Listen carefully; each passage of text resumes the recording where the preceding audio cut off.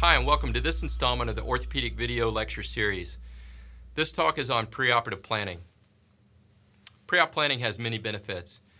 For me, it establishes a framework for the operation, from setup to execution to completion, so that the operation can become a sort of second nature. In a sense, by writing a pre-op plan, you're freeing up server time to be really present to the operative experience and ready for those moment-to-moment changes. There's no doubt that a pre-op plan saves time. In the pre-anesthesia days, you wanted a fast surgeon. However, people under general or spinal anesthetic, even now, time still matters. Inefficient use of OR time has definite downside effects, ranging from cost to tourniquet time to even just less time to accomplish other operations. A pre-op plan will avoid some costly mistakes. What you might take for granted in a busy academic center is that we usually have all the tools and equipment readily available. However, you don't want to put yourself in a setting where you go to do a simple hardware removal, only to discover that the key tool to remove the implant doesn't live at your facility. In the big picture, it just makes you a better surgeon. Let's talk about some myths. First of all, it takes too much time. A pre-op plan can be done as little as 10 minutes. Ideally, a good plan should be done a day or more in advance, but we don't always have that luxury. From the time that you see the patient in holding or on the floor and the moment that the patient is asleep, you can work out your pre-op plan, and this talk will hope to show you a method. It's not worth my time. The attending will do something different. While some, if not many of the particulars might be different from a residence plan to the attending's plan, many things won't be. The development of a pre-op plan will increase your ownership in the case and will also lead to some good questions for discussion, comparison, and contrast when the opportunities arise during the case. Organizing and saving the files of your plans will also benefit you down the road when you might need to recall the finer points of the operation when you start taking call in practice. Once I've done a few nails, ankles, both bone forearm fractures, it's all the same, correct? Well, repetition is the key to adult learning, and the process of pre-op planning is essential, maybe even more so for the routine cases. Total joint surgeons always plan for their cases, and it just makes good practice. In other disciplines like flying, good pilots always have a detailed flight plan, and at the highest levels, precision flying teams like the Navy Blue Angels go through every maneuver of the show beforehand, even if they've done the same thing hundreds of times before. And this is how I like to think about the pre-op plan, and it has more often than not yielded valuable insight and changed my plan of action on many occasions. I'll do it later. It's never too early to get in the habit of having good habits. Of course, these aren't your cases, but if you draw up a pre-op plan for every case now, it will become second nature and something that will reduce even the most complex cases into a series of steps. It is an investment in your ability to do your greatest work, even if that something is entirely different from orthopedic trauma. So what's the anatomy of a pre-op plan?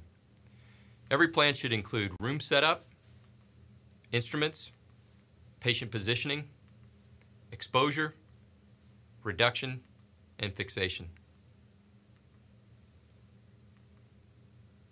Room setup. What type of personnel will be there to help you?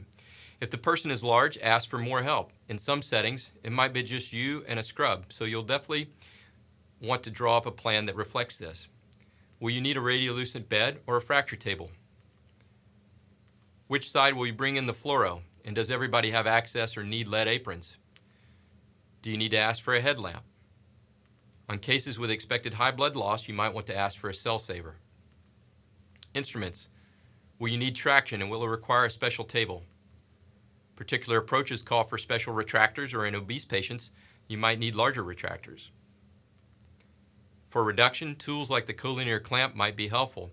I find point-to-point and modified spin-down clamps to be more helpful than the clamps that come standard in the set. Of course, your plan will include implants to use. You'll also want to think about and prepare for any special devices needed to remove existing hardware.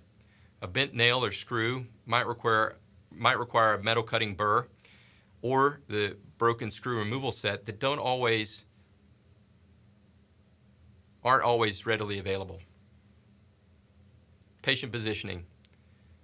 This can be an additional challenge in multiple trauma, and you might only be able to prep and drape one or two extremities.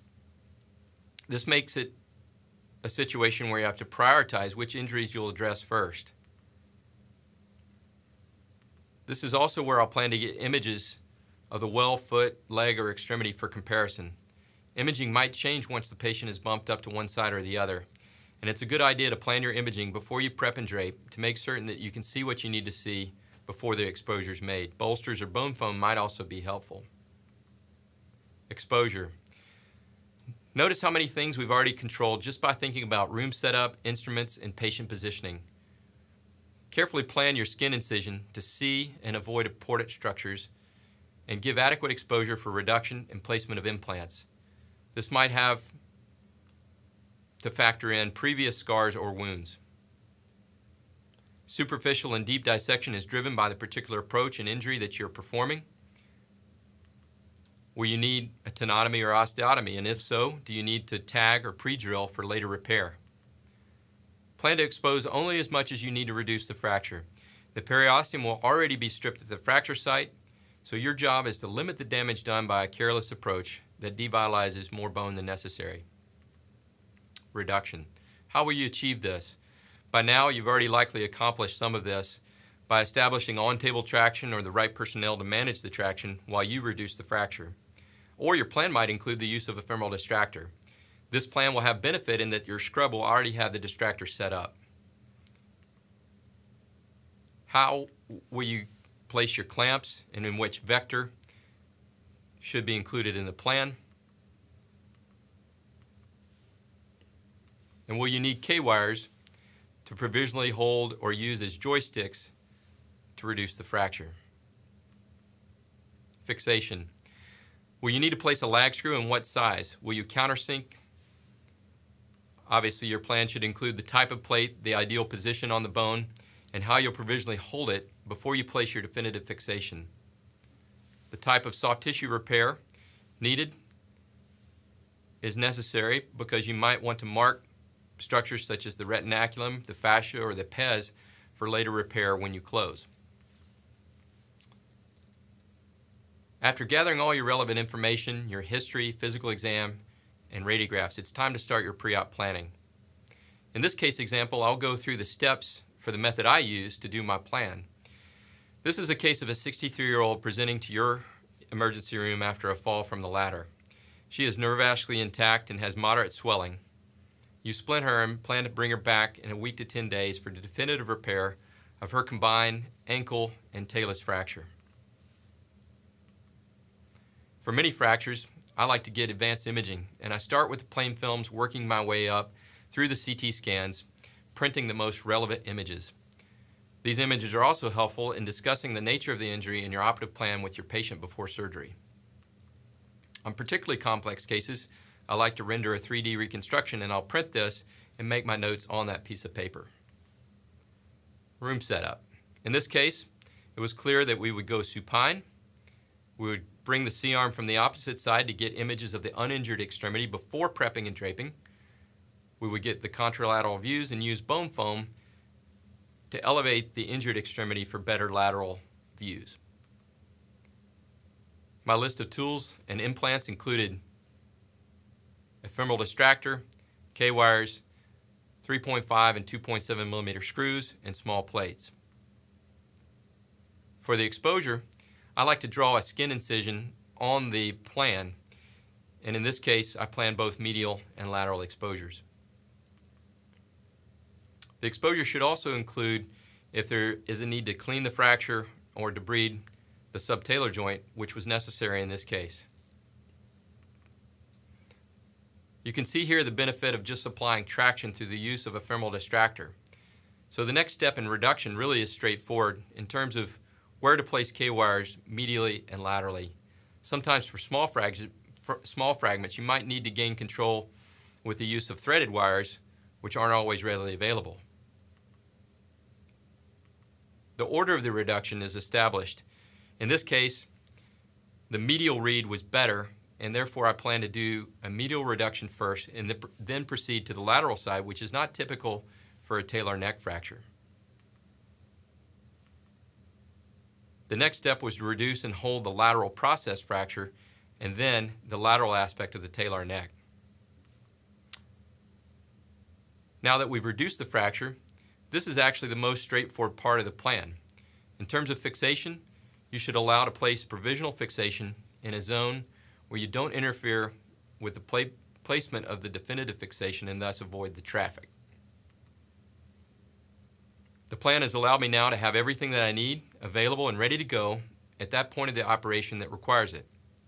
In this case, I also plan to evaluate and make certain the talonavicular and the calcaneocuboid joints were well reduced and not need of further attention as it had been on my pre-op imaging. So this is an example of the final product. This case was able to be completed with skin closed in just at 2 hours of tourniquet time, and that's not something I could have done without a plan.